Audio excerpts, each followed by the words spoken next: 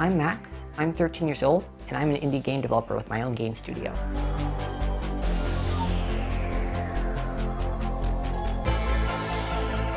And while other games these days are very violent, I'm trying to make Ashland a very family-friendly and relatively peaceful adventure. So I originally had an interest in coding when I was around 6 or 7 years old.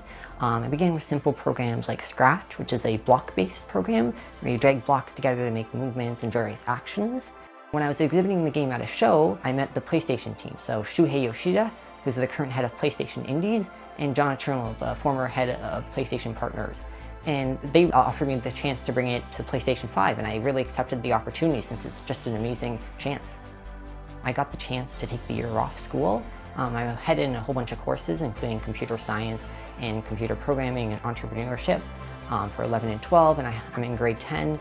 My friends think it's amazing. It's such an amazing opportunity, and when they learn that my game is coming to PlayStation 5, in some cases they even own the console, it's really amazing.